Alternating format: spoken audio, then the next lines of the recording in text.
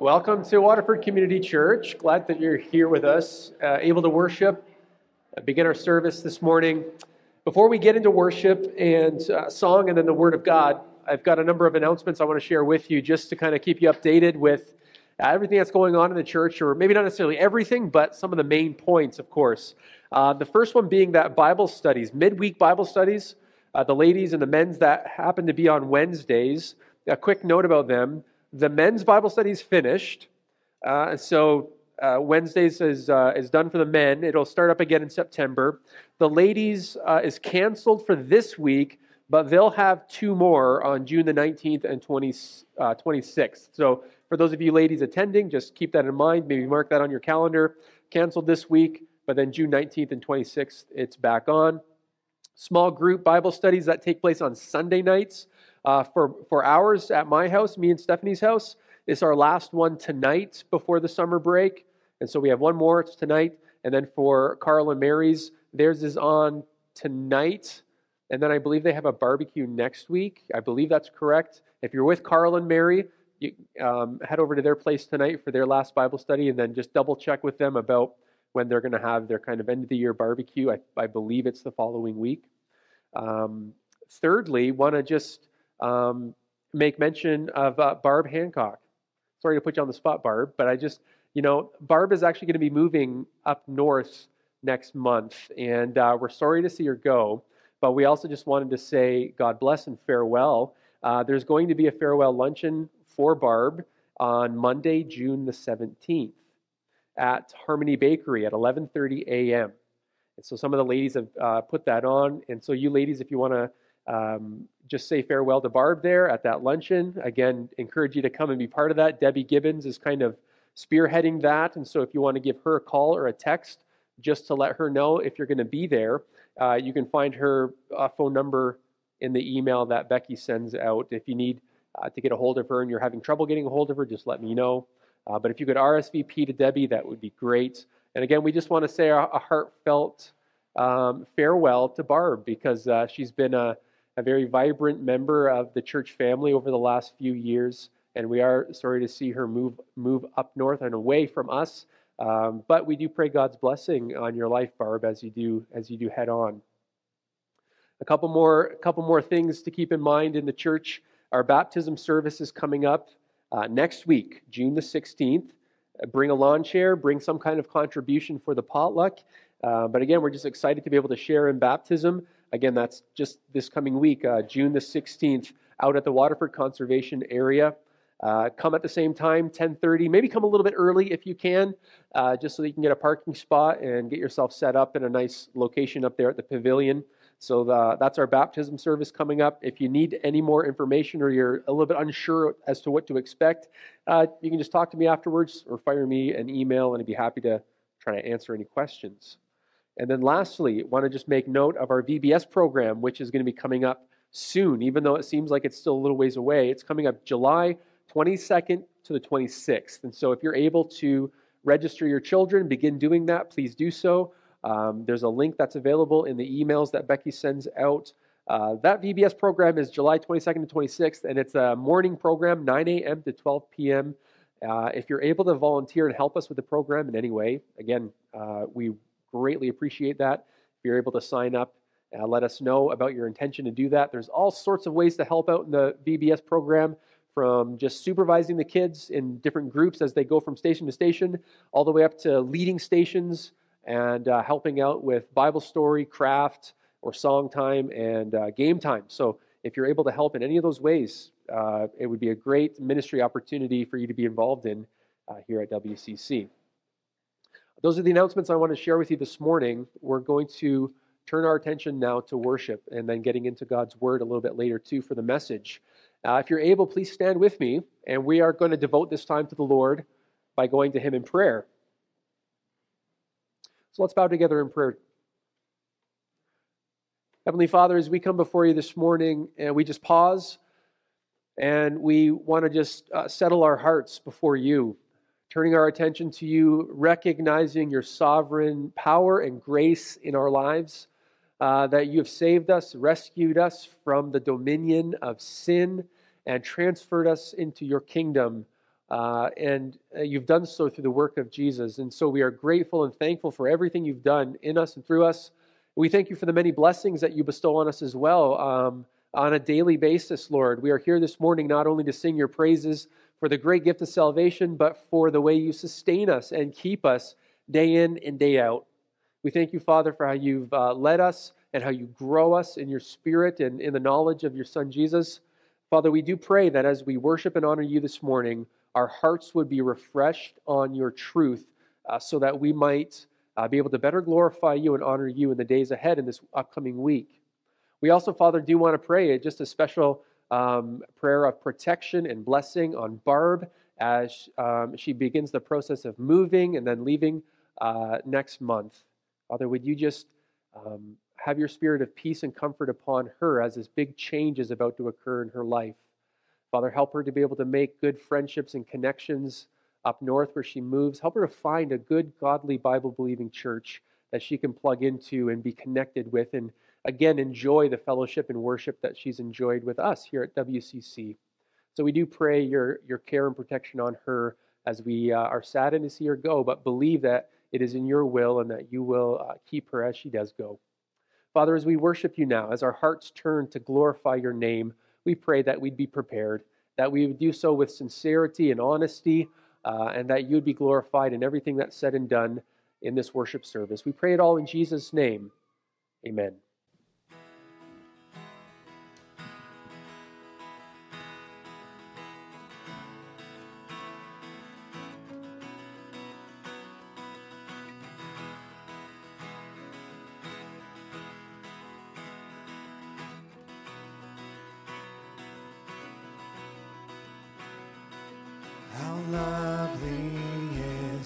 Your dwelling place, O Lord Almighty, for my soul longs and even faints for you. For here my heart is satisfied within your presence. I sink beneath the shadow of your wings. Better is one day in your courts, better is one day in your house, better is one day in your courts, thousands elsewhere. Better is one day in your courts, better is one day in your house, better is one day in your courts, thousands elsewhere than thousands elsewhere. One thing I ask, and I would seek to see your beauty, to find you in the place your glory dwells. One thing I ask, and I would seek to see your beauty, to find you in the place your glory dwells. Better is one day in your courts, better is one day in your house, better is one day in your courts, thousands elsewhere. Better is one day in your courts, better is one day in your house, better is one day in your courts, thousands elsewhere. My heart and flesh cry out for you, the living God. Your spirit's water to my soul. I've tasted and I've seen. Come once again to me. I will draw near to you. I will draw near to you.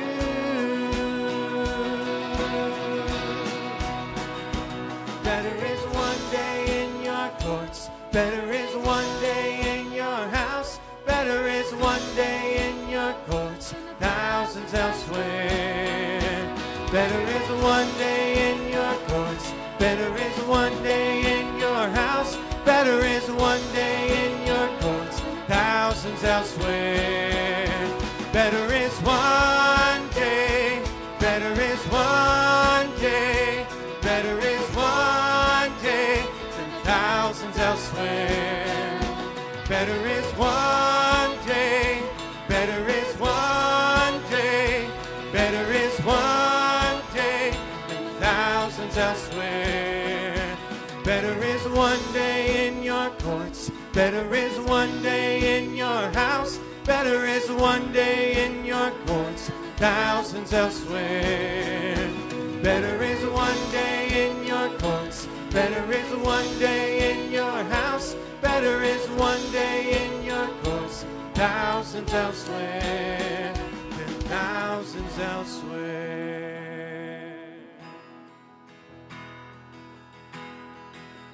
Praise the Lord. His mercy is more. Stronger than darkness, new every morn. Our sins, they are many. His mercy is more. What love could remember, no wrongs we have done. Omniscient, all-knowing, he counts not their sum. Thrown into a sea without bottom or shore. Our sins, they are many, his mercy is more. Praise the Lord, his mercy is more. Stronger than darkness, new every morn. Our sins, they are many, his mercy is more. What patience would wait as we constantly roam? What Father so tender is calling us home? He welcomes the weakest, the vilest, the poor. Our sins, they are many, his mercy is more. Praise the Lord, his mercy is more. Stronger than darkness, new every morn. Our sins, they are many, his mercy is more. What riches of kindness he lavished on us. His blood was the payment, his life was the cost. We stood neath a debt we could never afford. Our sins, they are many, his mercy is more. Praise the Lord, his mercy is more. Stronger than darkness, new every morn. Our sins, they are many, his mercy is more. Praise the Lord, his mercy is more. Stronger than darkness, new every morn. Our sins, they are many, his mercy is more. Stronger than darkness, new every morn. Our sins, they are many, his mercy is more. Beautiful worship this morning, church family. The next song we're going to sing together is a song called Is He Worthy? And it's taken from Revelation chapter 5. And if you can remember that passage, it's a vision that John's brought to. And he sees, he's in the heavenly places, and there's these scrolls that need to be opened. But no one that he can see is worthy to open those scrolls. But then they say, hold on a minute. There is one who can. And it's the one who laid his life down for the world. And let's not forget, church family, that it is Christ and Christ alone who is worthy of all things. Let's sing the songs of praise, but also remembrance of what he's done for us.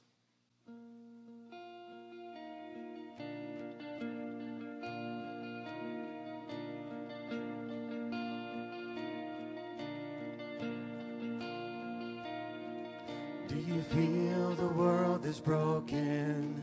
We do. Do you feel the shadows deepen? We do. Do you know that all the dark won't stop the light from getting through? We do. Do you wish that you could see it all made new? We do.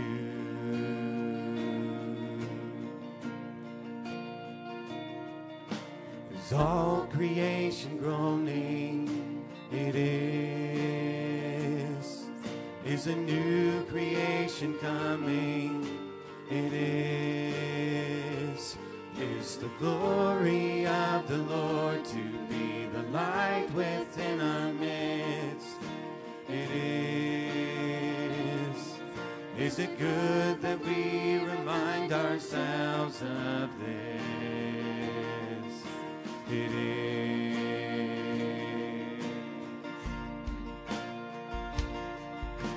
Is anyone worthy? Is anyone whole? Is anyone able to break the seal and open the scroll? The Lion of Judah, who conquered the grave. He is David's root and the Lamb who died to ransom the slave. Is he worthy? Is he worthy of all blessing and honor and glory? Is he worthy of this? He is.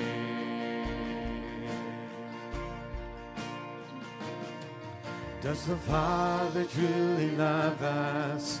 He does. Does the Spirit move among us? He does. And does Jesus, our Messiah, hold forever those he loves? He does. Does our God intend to dwell again with us?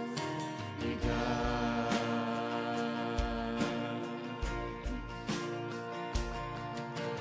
Is anyone worthy?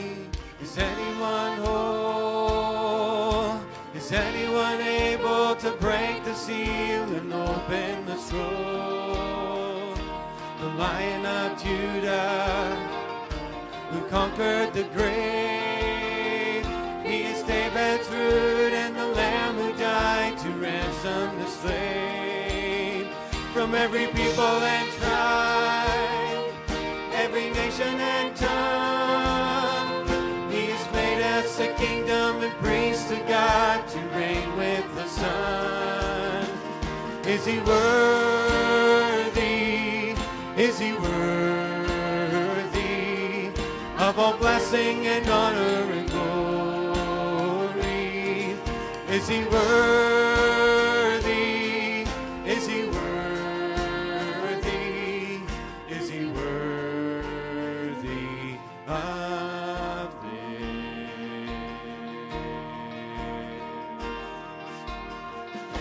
He is.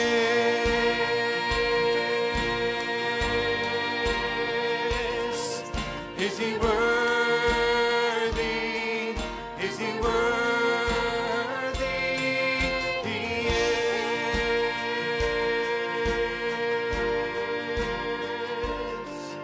He is.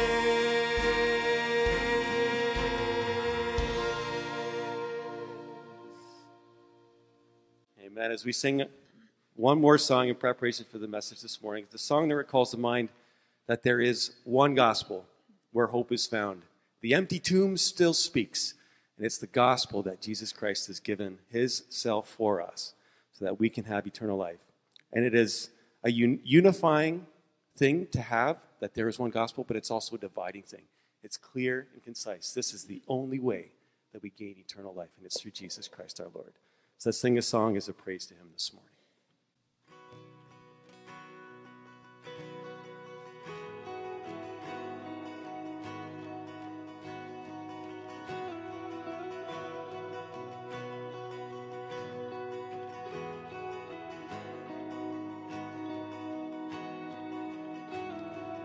There is one gospel on which I stand for all eternity. It is my story, my Father's plan. The Son has set me free, rescued me. Oh, what a gospel, oh, what a peace, my highest joy and my deepest need. Now and forever he is my light. I stand in the gospel of Jesus Christ.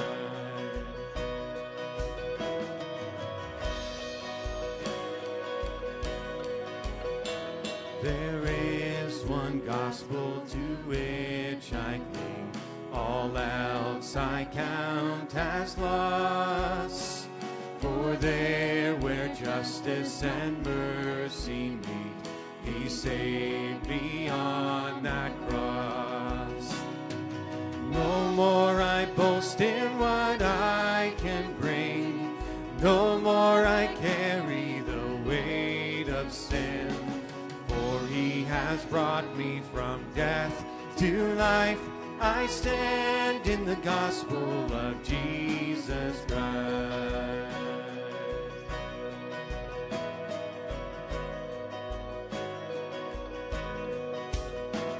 There is one gospel where hope is found. The empty tomb still speaks. For death could not keep my Savior down. He lives and I am free. Now on my Savior I fix my eyes. My life is his and his hope is mine. For he has promised I too will rise. I stand in the gospel of Jesus Christ.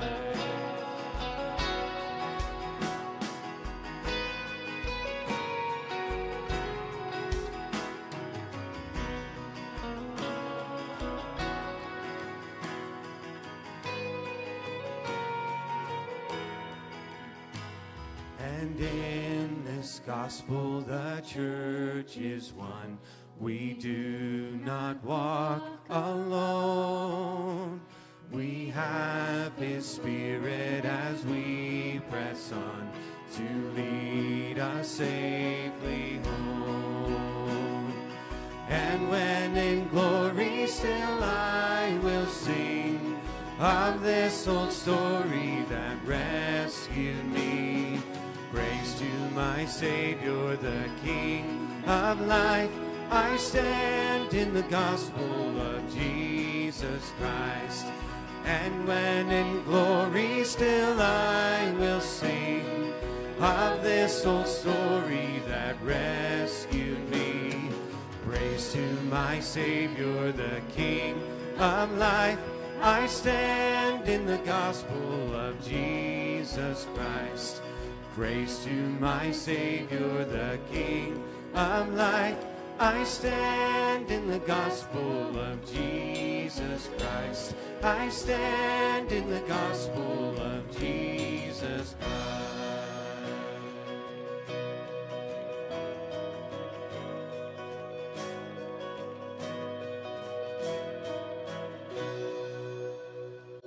You may be seated. We'll have our kids' video at this time.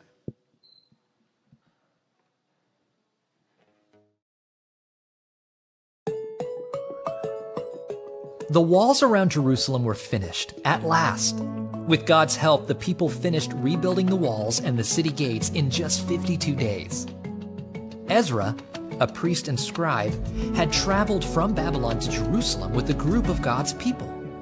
God was with Ezra, and Ezra wanted to study God's law, obey it, and teach it to God's people. Ezra met with some of the people of Israel. He learned that some of the people and their leaders had disobeyed God, ignoring his word. Ezra tore his clothes, and he pulled out some of his hair. He sat down and was very upset. Ezra got on his knees and he prayed to God, confessing the people's sin. As he did this, God's people began to gather around him. They cried too and offered sacrifices, promising to be faithful to God. Several years later, the people in Jerusalem gathered together early in the morning at one of Jerusalem's gates. Men, women, and children, anyone who could understand, came to listen to the reading of God's word. As the sun was just coming up, Ezra brought out the book of the law of Moses that God had given to his people. God's words were written on a scroll. Ezra stood on a high wooden platform and began to read. Ezra read the law for hours, and all the people listened carefully. The people stood up. They had respect for God's word. Ezra praised God, and the people lifted up their hands. "Amen! Amen!" they said. The people in the crowd bowed down with their faces to the ground, and they worshiped God. Some of the leaders there, the Levites, explained the law to the people and helped them understand the words Ezra read.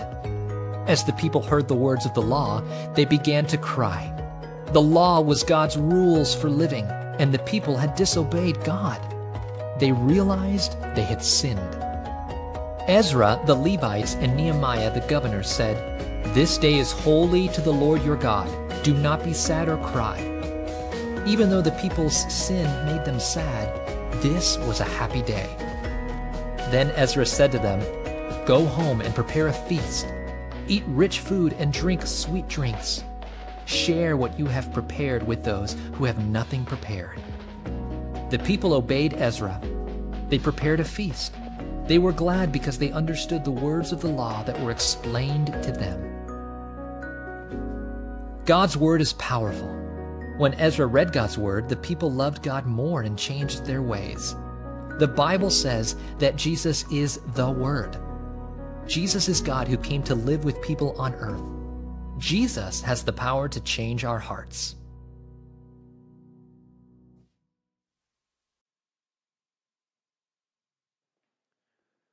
All right, at this time, the kids can be dismissed for junior church.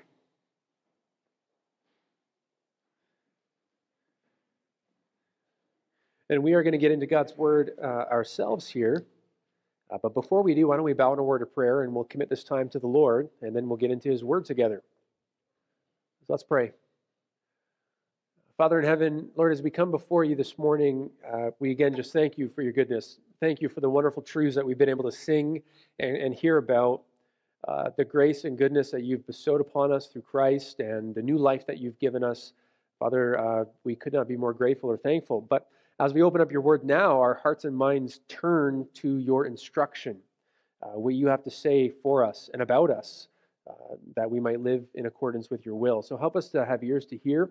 Lord, would you just prepare our hearts so that we wouldn't be standing in the way of what you have to say to us, but that we would receive it, that we would willingly take what you have to say and seek to apply it to our lives and live for you today and in the days to come. We pray this all in the name of Jesus. Amen. If you have your Bibles, I want to encourage you to open them up to the book of Ephesians. As we enter into Ephesians chapter 6, the final chapter in our study of the book of Ephesians. Those of you who have been with us, at least since the beginning of the year, you know that we've been studying the book of Ephesians, and we are now getting towards the end of it and the conclusion of the book as we get into Ephesians chapter 6. And again, those of you who have been with us for a long time, but for the sake of those who haven't, Ephesians chapter 1, 2, and 3 kind of make up the first half of the book, and those first three chapters deal primarily with some of the deeper theological truths of the gospel. Who is Jesus? What has he done for us? How has he saved us? What kind of new life has he given to us?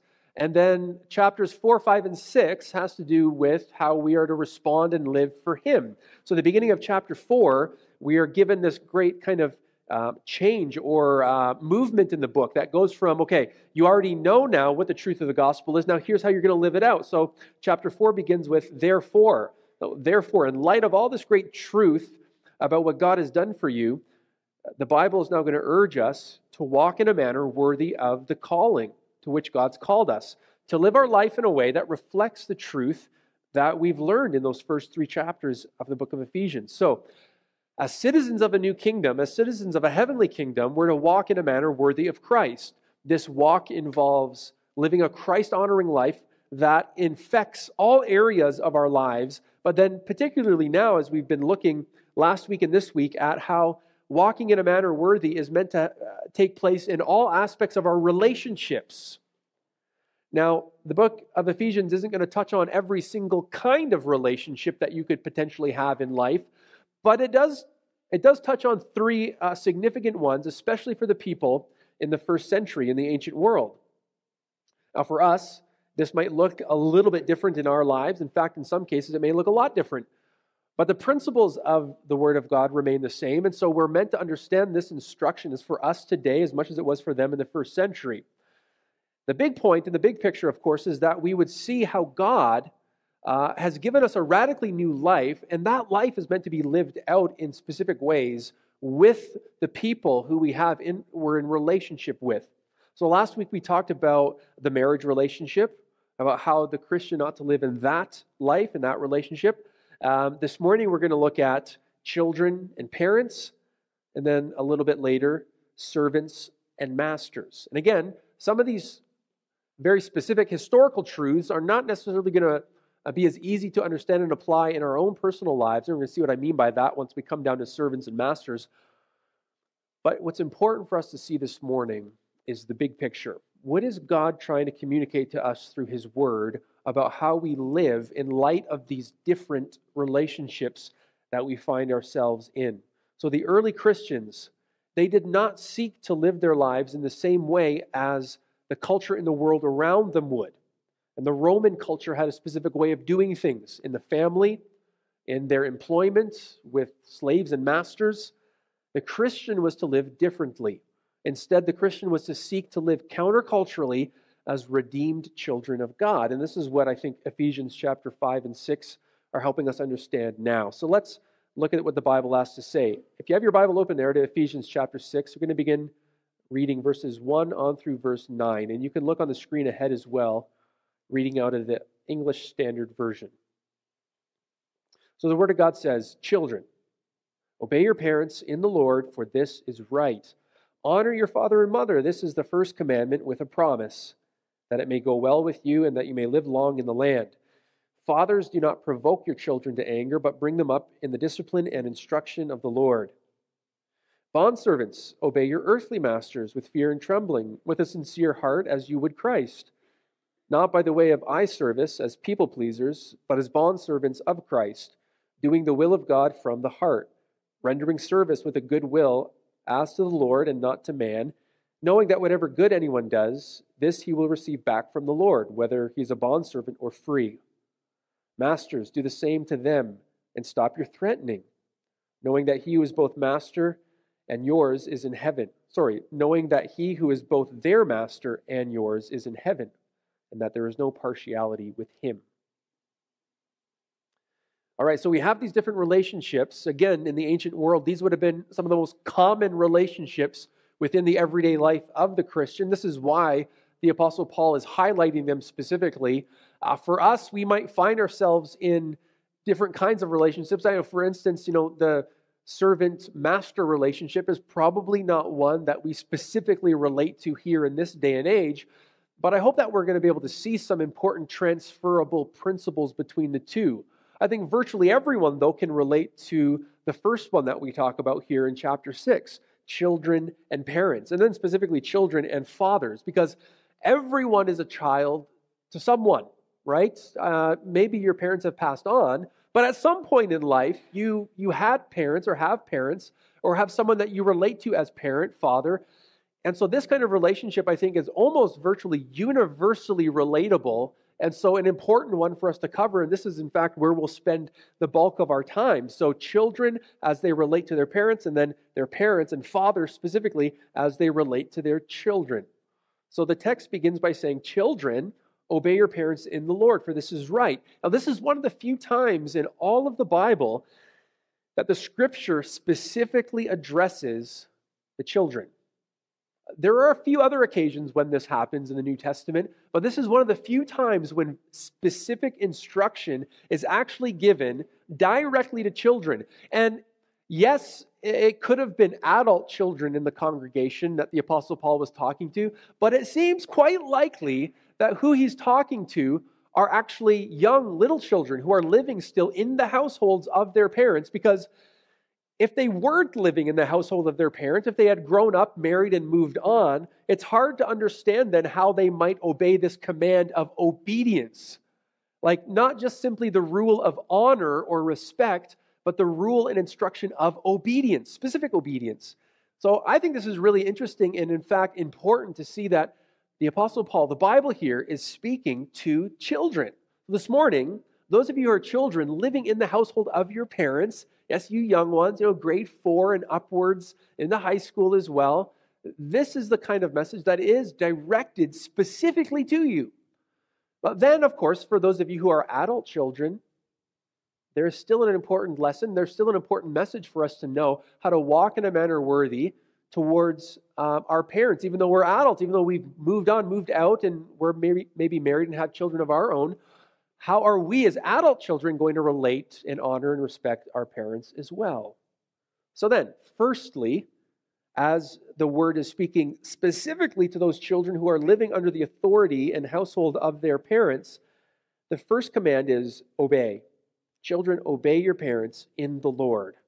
Again, the word for obey, it has to do not just with listening or hearing what your parents have to say, but seeking to actually do the instruction that they give you, to follow through with it. If they tell you to do something, then I'm going to do it. This is the simplest and I think most obvious way to understand that word obedience. And I think it's the right way to understand that word obedience. It's a direct command, and then the Apostle Paul links it to that Old Testament commandment from the 10 Commandments. So in verse 2 he says, honor your father and mother. This is the first commandment with a promise.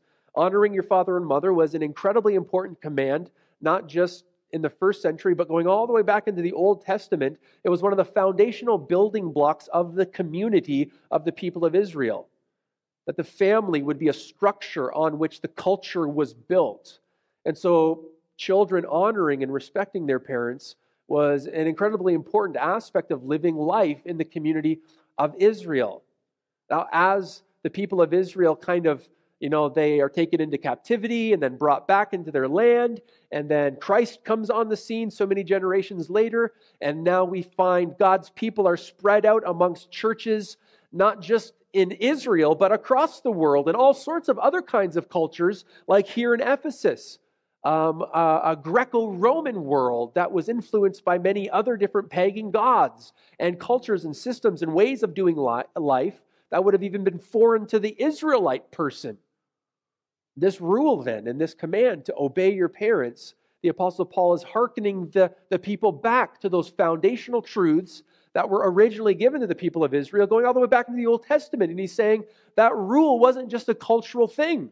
It wasn't just for Israel.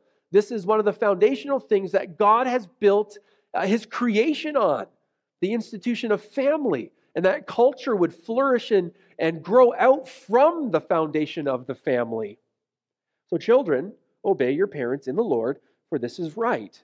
As the text says, children, obey your parents in the Lord, that phrase in the Lord is modifying the word obedience.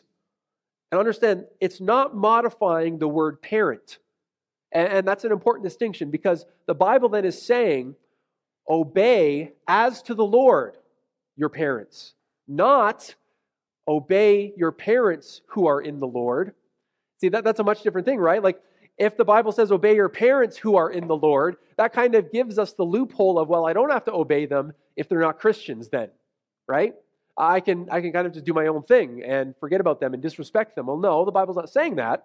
It's saying obey them, and your obedience to them is to be as to the Lord. So the way in which you obey is meant to honor God himself and honor Christ. So the command comes then with a promise, which is perhaps maybe, if you're just reading this for the first time this morning, probably the most perplexing thing out of that whole command. I mean, children obeying your parents probably seems like a pretty straightforward command, and one that we would hope could be followed by Christians, especially those in the church here, right? But then this strange, this is a command that comes with a promise. What does that have to do with walking in a manner worthy of the call? Well, this again harkens all the way back to the Old Testament. So in your Bible there, look where it says, honor your father and mother, in verse 2. This is the first command with a promise. And the Apostle Paul explains what that promise is. That it may go well with you, and that you may live long in the land. Again, hearkening back to that Old Testament experience of Israel. You're given a promised land. Now here are the 10 commandments to live out. If you obey your mother and father, if you honor your mother and father, God is going to bestow blessing on you, and your life is going to flourish in the land of promise. Now understand then, the Apostle Paul is seeking to apply that promise to the church age. We don't live in Israel, so clearly that promise isn't being lived out in the land of Israel for us, but the promise nonetheless is important. The Bible's telling us, honor your father and mother, and in doing so, God is going to bestow blessing upon you. There's a promise of reward that comes afterwards. And what does that mean? Does that mean if I obey my father and my mother, if I honor my father and mother, my life is going to be easy?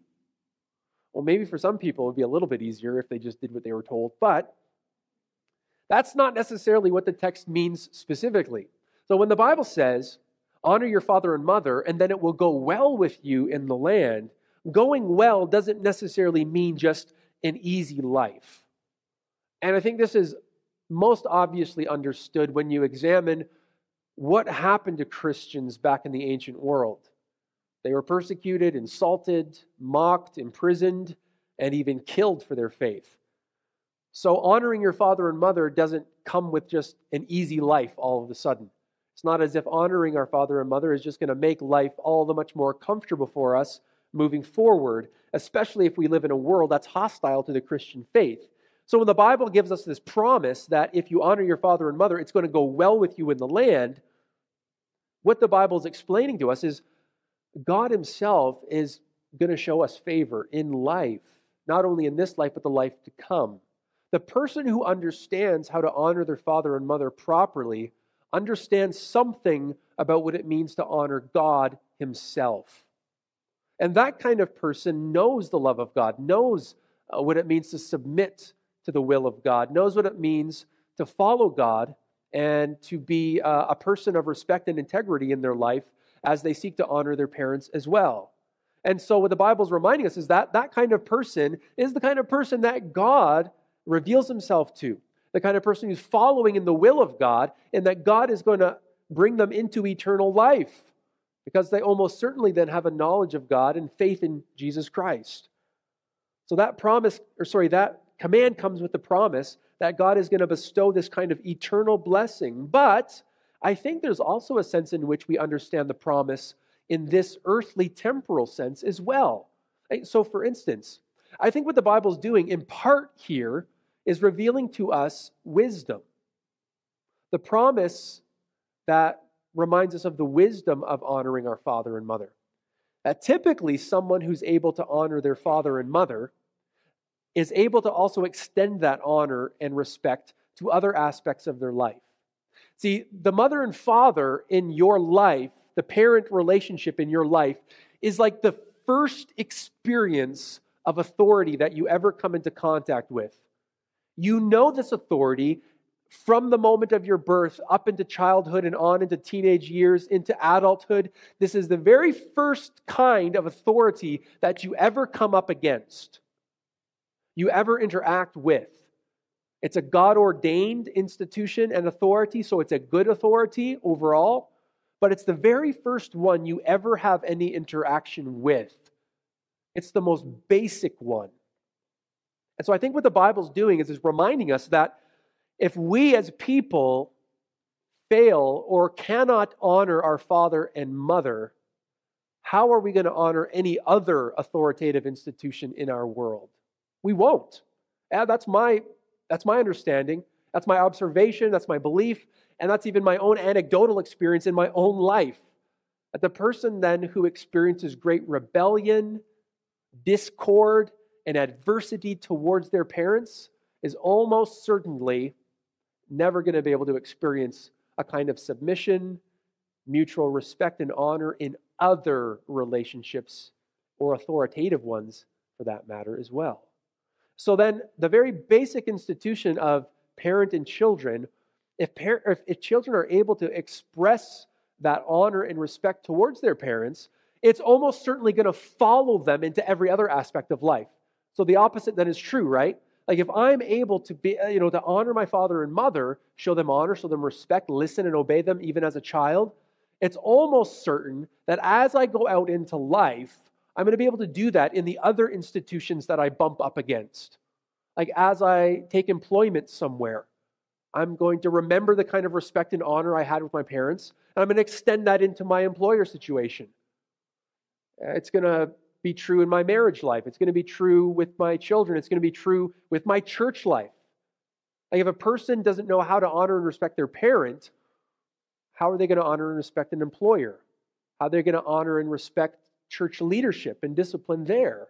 It's almost certainly not going to happen. If I can't do it at the basic level of family, I'm almost certainly never going to do it at any other level either. And so I think what the Bible's doing then, when it reveals to us this promise, going back to the promise, if you honor your father and mother, it will go well with you in the land. I think what the Bible's doing is it's reminding us of the very real, applicable, relatable, tangible outcomes of life. When you learn to honor your father and mother, that blessing and that privilege is going to go with you into your other relationships as you grow and move on in life.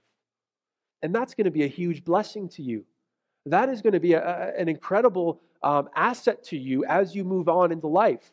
That's an aspect of wisdom to live by that way of life, so that with your employer, with your church family, with other relationships, people in your neighborhood that you live by and do life with, you're going to be able to extend a level of respect and honor to them as well. And that is going to have a reciprocating effect in your life. It's going to come back to you, and it's going to make for a better life. I believe that's what the Bible's saying. Again, this is not necessarily a universal formula that you can just kind of put out there and, well, God, I honored my father and mother, now everything's supposed to be good, right? Not necessarily. That's not the way biblical wisdom works. But wisdom reminds us that generally speaking, if I'm able to do this thing over here, this result over here will follow. So not only is the Bible saying that honor your father and mother, and God bestows blessing, even eternal blessing on you, honor your father and mother, and that is going to go well with you in every other aspect of life. This is a wisdom principle that the Bible's reminding us of.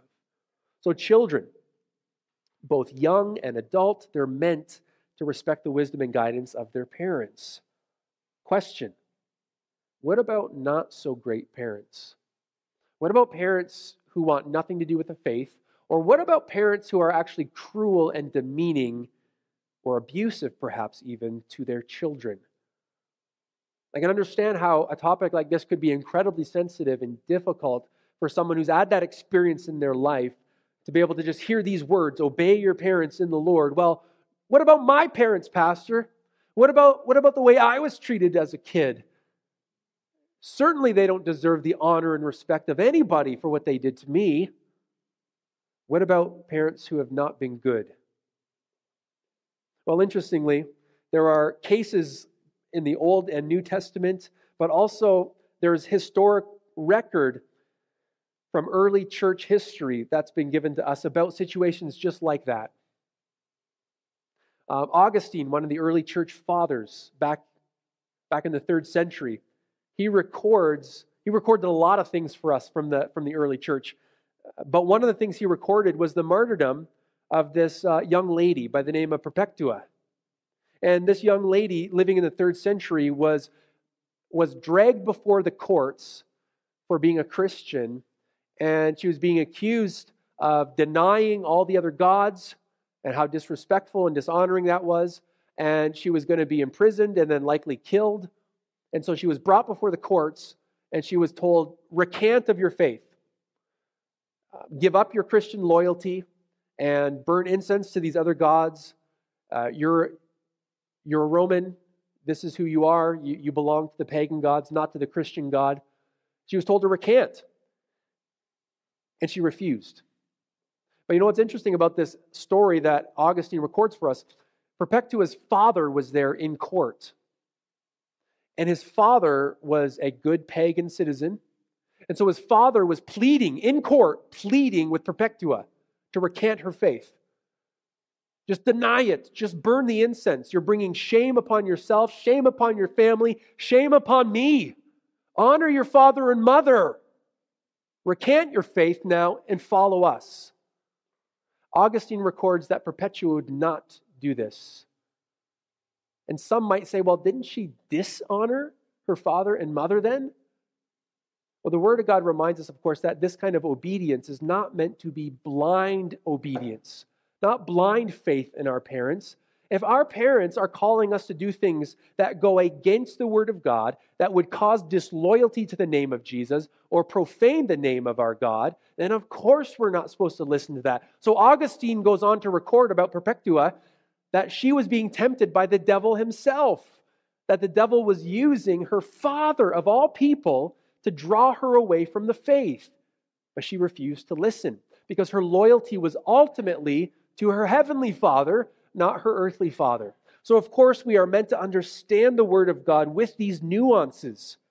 If our parents are seeking to lead us away from the Lord, then our loyalty is to Him first.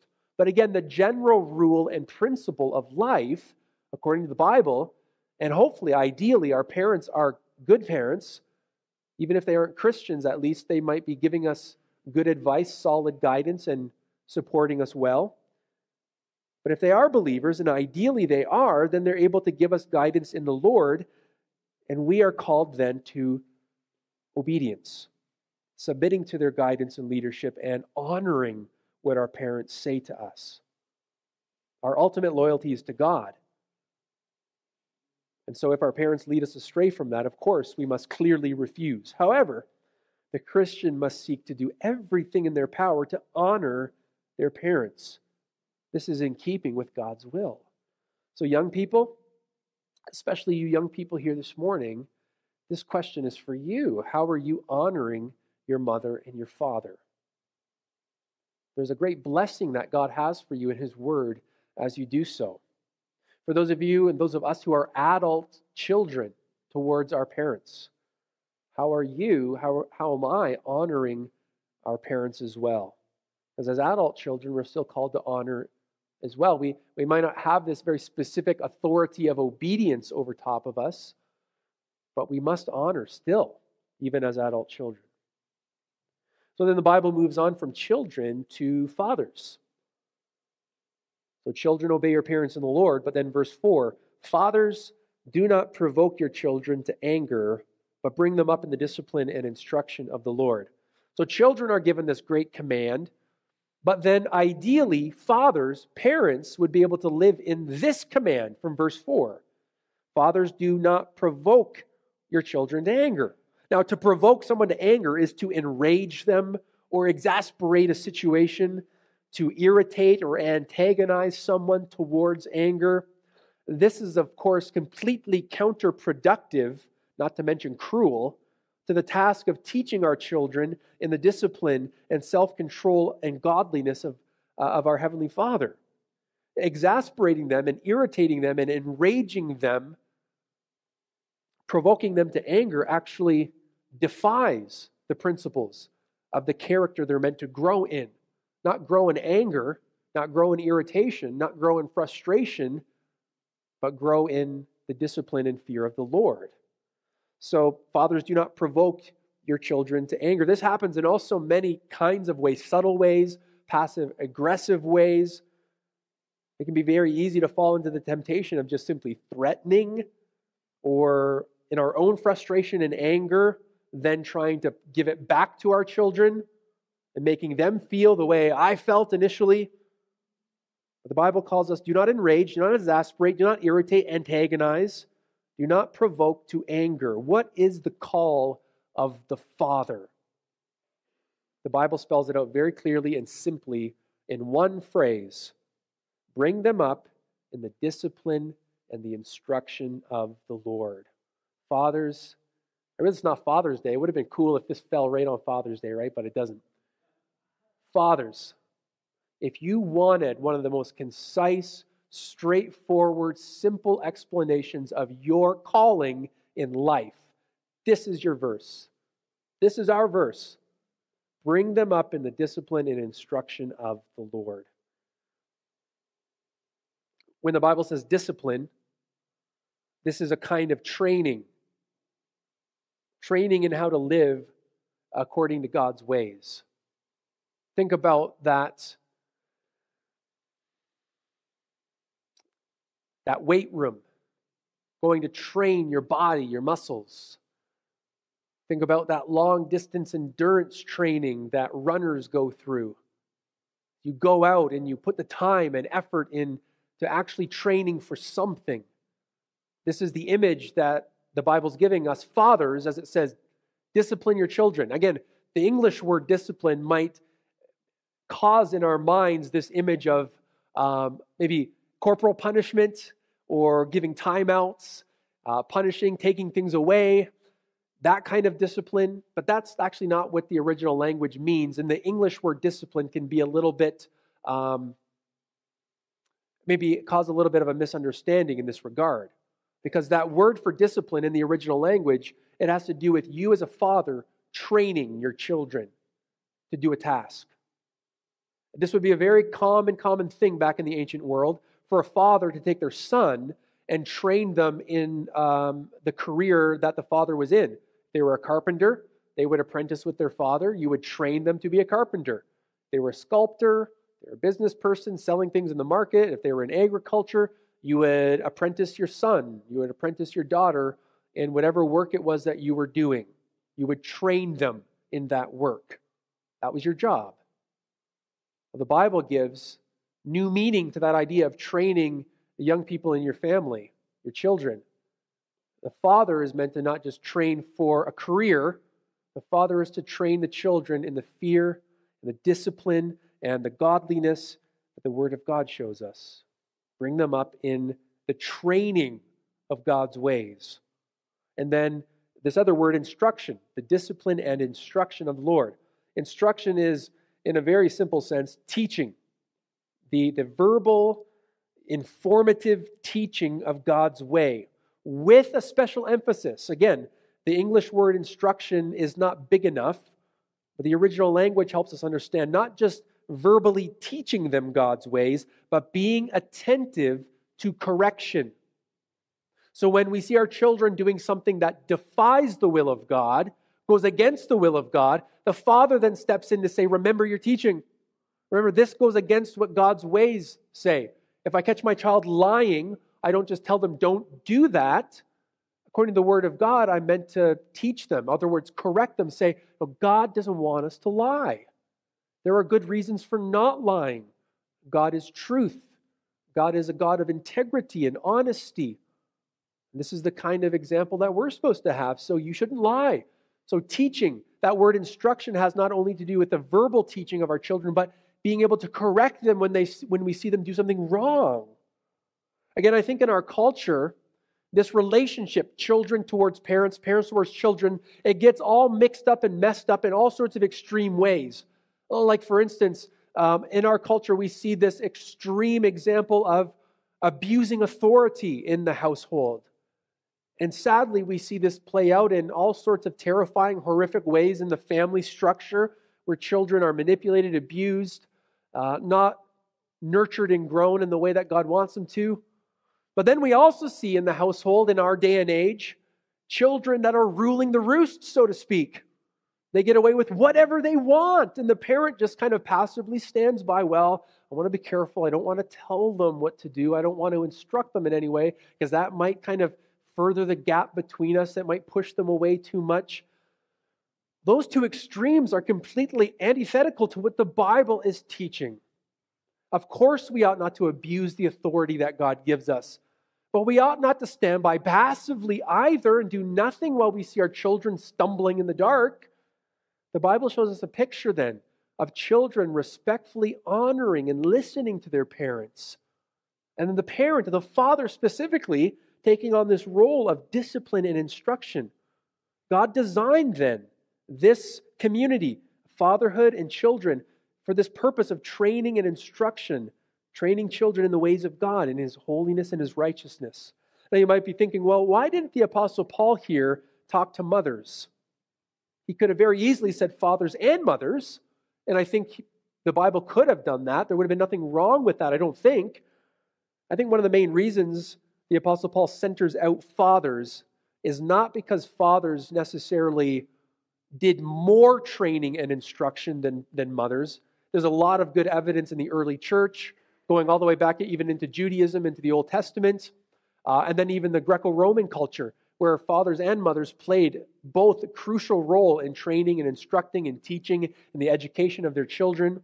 So it's not as if one is being played against the other here, but what I believe is happening here is, especially in the first century, in that culture, the father had a legal right over his household. The father was viewed culturally as really that patriarch, really the owner of the household. He was the leader, the head honcho. The wife did what he said. The children did what he said. And that was the order of things in culture. So the Apostle Paul is centering out fathers because he knows out of anyone, if anyone's going to abuse their authority, it's going to be the fathers. So fathers, do not provoke your children to anger. Don't rule over them harshly. Don't lead them in that way. Care for them, honor them, respect them, grow them, nurture them. Bring them up in the discipline and instruction of the Lord. So this is why I think mothers are not necessarily specifically mentioned here, although I think the principles of discipline and instruction apply to mothers as well. I just think fathers, especially in the first century, had the temptation of abusing that role. I think today, in this day and age, a similar thing happens. Not so much the abusing of the role as abdicating the role, not living in it at all. Fathers, are we teaching our children? Are we instructing them? Are we disciplining them in the ways of Christ? You cannot teach what you do not know. If you do not know Christ, if you do not know His Word, you cannot teach your children that. You cannot train what you have not done as well. You do not go to someone who does not know how to run a marathon and ask them to teach you how to run a marathon. You go to someone who's done it before. You go to someone who's experienced the pain, the body convulsions, what to do, how to think, the psychology behind it. That's the person you get to train you, someone who's been there and done it. Our children need a father, need parents who know the ways of Christ, who have been there, who have done it, who have experienced failure, who have experienced temptation, who have experienced the grace and redemptive power of God in order to communicate those truths to the children as well. So fathers, you cannot teach what you do not know. You cannot train what you have not done. Our children need a father who has a knowledge of God's word and an ability to exemplify it. Children, obey your parents. Fathers, bring your children up in the discipline and instruction of the Lord. But now on to bondservants and servants and masters. It says in verse 6, bondservants, obey your earthly masters with fear and trembling, with a sincere heart, as you would Christ. Bondservants. In some of your English Bibles, it probably says slaves, just plainly, slaves, obey your earthly masters. And other English translations, it might just simply say, servants, obey your masters. And the variance in that translation is because the original word that's used in Greek, doulos, can be translated in a bunch of different ways. And to help us understand a little bit about what's going on then, it's important to know that slavery in the ancient world didn't just look the way we commonly understand it, knowing our past history. See, what's closest to us in our history is how Canada and the U.S. was formed, and how in the history of Canada and the U.S., and predominantly the U.S., there is this black mark of racism and slavery that dominates the historical record, where men were owning and possessing other men and women and children. That kind of possession slavery, ownership slavery, is what dominates our mind. So it's important to understand that back in the biblical times, in the early church, there's a couple different kinds of servitude as slavery that the Bible kind of describes. First of all, yes, there was that category of slavery where people were taken against their will and owned as possessions. But then there's other categories of slavery, and this is why in some cases the Bible translates this word doulos as just servant or bondservant. In other places it's more clearly slavery. So the Bible is going to use a more strong word like that. But in the ancient world, there's this other category of indentured servitude, where you might bond yourself to another person or family. And we get this word bondservant from that. This idea of bonding yourself to another person or family was this idea that, yes, I was working for them and my whole life was kind of given to them, but it was done for certain reasons. I wasn't taken against my will. I wasn't owned by those masters. But there may have been a couple of different reasons, especially in the ancient world, you would bond yourself to another person in this kind of servitude. And you might even call yourself a doulos, a servant, a bondservant, or you might even take on the title of a slave. And there's all sorts of reasons why you would do this in the ancient world. One of them would just be necessity. Maybe you have an incredibly high debt that you have no way of paying. Even after you've sold all of your material possessions, you have no way of paying this person back, so you serve them. You go into their household and you serve them for as long as you can until your debt is repaid. That would be a form of bonding yourself as a servant or slave to that person. You would do so out of necessity. There's no other option. You can't claim bankruptcy in the ancient world. They just either kill you or you serve that person for the rest of your life. It's not like today. We have certain infrastructure in place where people can be protected in different ways. You might have to just serve that person out of necessity. But then you might bond yourself to another person out of convenience. Like you might be leaving the household that you grew up in, and you might realize there really isn't any options for me. I grew up in a poor, the lowest point of society. I don't have a position of wealth. I'm not going to be able to make money. Maybe there's just no market for the skills my father passed on to me. And you're realizing as time goes on, for convenience sake, I might have to bond myself to a family and serve them. So this kind of servitude, this kind of slavery happened in the Old Testament. It happens today as well in different places, but we don't typically see it. It's not as obvious and visible in Canada or the U.S. But these were the categories or types of slavery that happened in the Old and New Testament. It's important to recognize how that is a little different than what our minds will initially perceive when we read the word slavery. We often just think about ownership and somebody taking someone against their will to possess them. That wasn't the only kind of thing the Bible talks about. But here in the book of Ephesians, the Apostle Paul doesn't specify what kind of slavery he's talking about. And I think that's an important thing to note. The reason he doesn't specify, I think, is because these principles are meant to apply broadly to anyone who finds themselves as a servant to another person. Whether it's forced labor, or whether it's out of necessity or convenience, whatever situation you find yourself in as a servant, these words apply to you. So bondservants, obey your earthly masters. Again, interesting that Paul says earthly masters. He's being absolutely clear. Yes, the ones who are ruling over you. Obey them with a sincere heart as you would to Christ. Again, not in a way that says your master is not Christ. They do not take his place. They do not rule over you like a Lord, like Christ. But your obedience to them is meant to reflect your obedience to Christ as well. So as servants of Christ, you're serving them as a reflection of your ultimate servitude to Jesus himself. And in honoring your earthly master, then, you're honoring Christ himself. The Bible says, serve them with sincerity. At the end of verse 6, it says, as bondservants of Christ, doing the will of God from the heart.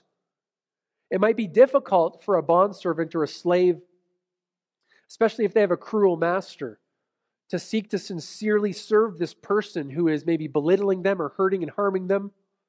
So that person who reads these words from the Apostle Paul from the Bible might think, how am I ever going to serve my master with sincerity? Well, the Bible reminds them that serve them as you would serve Christ. Treat them as you would treat Christ. They may not deserve it, but the Bible's calling you to this radical, different way of living. See, back in the ancient world,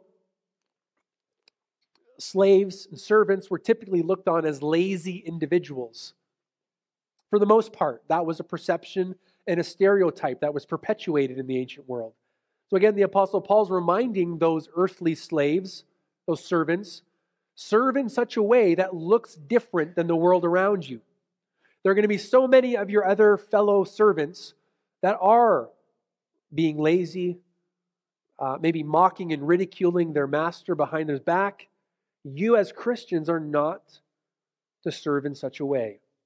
Serve with sincerity, serve as to Christ. And then a promise is given to them as well, just as the children. It says in verse 8, knowing that whatever good anyone does, this he will receive back from the Lord, whether he's a bondservant or free. The promise is that God will reward, whether a servant or free person, God will reward the good that a person shows to another individual. Again, we don't know exactly how God is going to do this, whether it happens in this life or the next. The promise of God's word is, again, the general principle of wisdom is if you show goodness and kindness to others, that goodness and kindness tends to follow you back. Furthermore, the Bible reminds us that God seeks to reward people who do his will. So as we seek to do God's will, God seeks to honor and reward us. You might be asking, well, how do we apply something like this to our lives? Something that seems so foreign to our culture, like slavery. And I certainly don't want to say that ancient slavery is in any way comparable to the life we live today with all the freedoms we have in Canada. But I do think there's some transferable principles, and there are some similarities of experience that we can draw from. First of all, we may find ourselves in environments of adversity and even subordination in life. See, the world around us oftentimes seeks to dominate. People in power seek to dominate those under them. We see this in all sorts of different aspects of life. There are societal hierarchies in our world that we interact with. Our government, employment, and in school. Again, for you young people, you're going to school.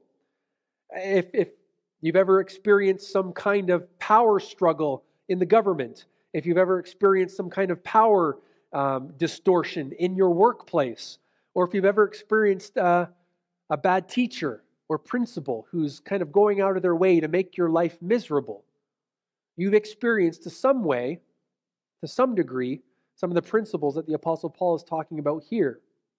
When and if you find yourself in this subordinate position of being below somebody exerting power and dominance over you, these are the Christian principles that the Bible calls us to exemplify.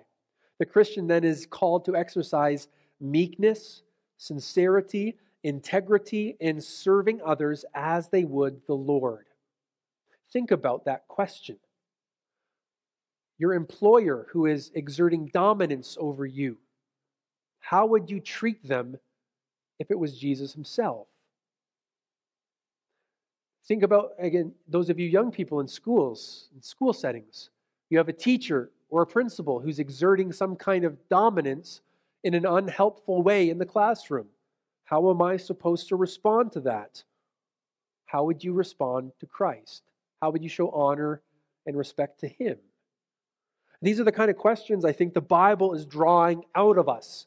While we may not be able to relate perfectly to this kind of slavery situation that the Bible describes here, there are aspects of principles that are transferable to us. When we find ourselves in this power struggle, and we will in the world we live in, how are we going to respond to someone who's exerting this power over us? And then finally, the Bible speaks to masters. And the Bible says there finally in verse 9, masters, do the same to them.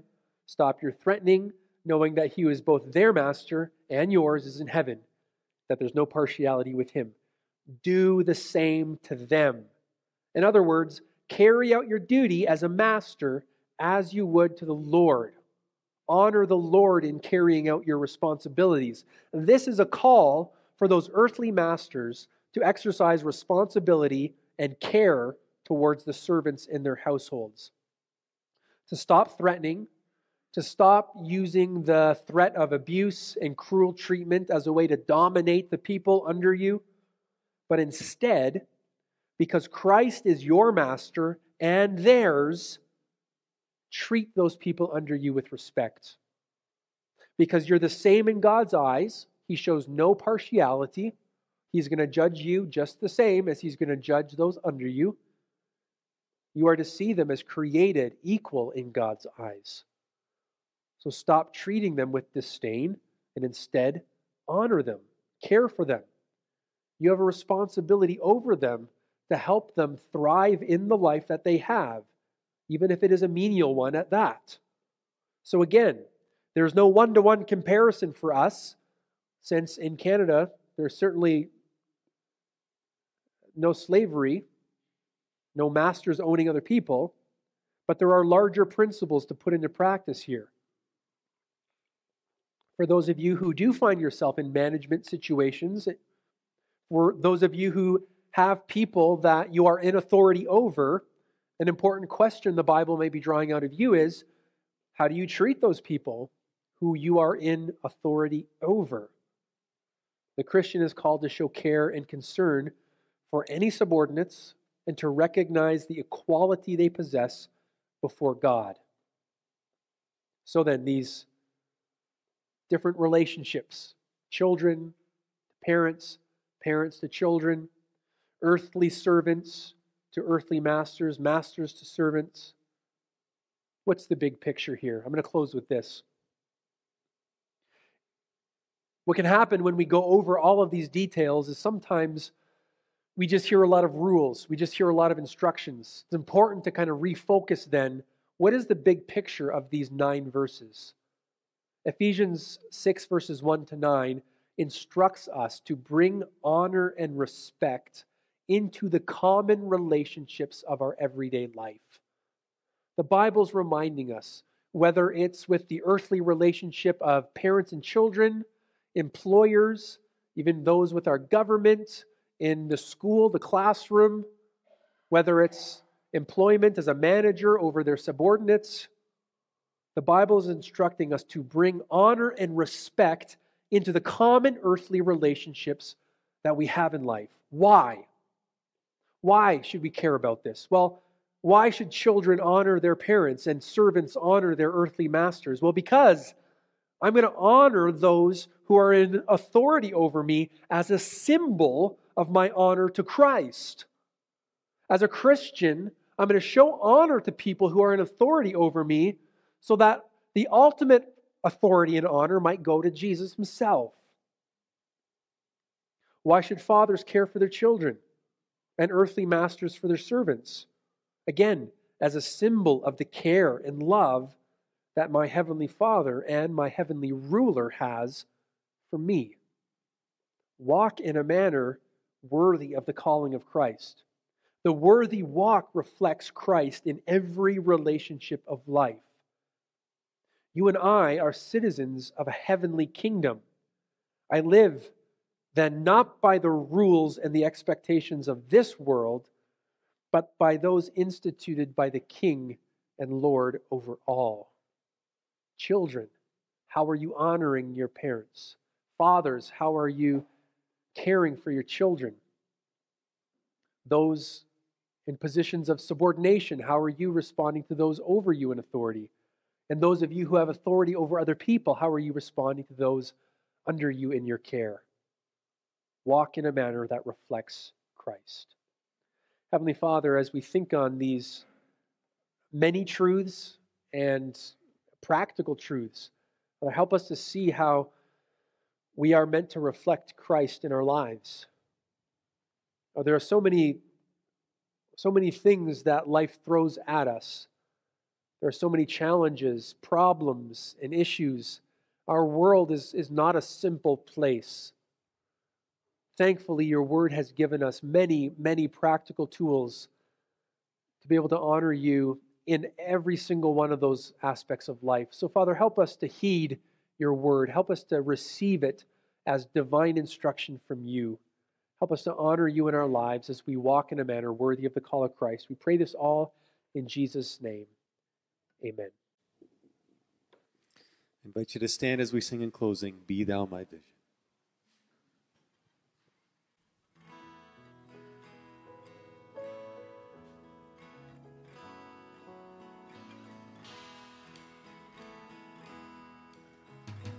Be thou my vision, O Lord of my heart, not be all else to me, save that thou art. Thou my best thought, by day or by night, waking or sleeping, thy presence my life. Be thou my vision, be thou my true word, I ever with thee, and thou with me, Lord. Thou my great Father, I thy true Son, thou in me dwelling, and I with thee one. Riches I heed not, nor man's empty praise. Thou mine inheritance, now and always. Thou and thou only be first in my heart. High King of heaven, my treasure thou art. High King of heaven, when victory is won, may I reach heaven's joys, O bright heaven's sun. Heart of my own heart, whatever befall, still be my vision, O ruler of all. Still be my vision, O ruler of all. Heavenly Father, as we go into the world around us in the week ahead, we pray that you would motivate us, inspire us, encourage us to be able to live for you. We pray that you would dismiss us with your grace and mercy, having come to hear and see from you even clearer today than before. We pray this all in the name of Jesus. Amen. God bless.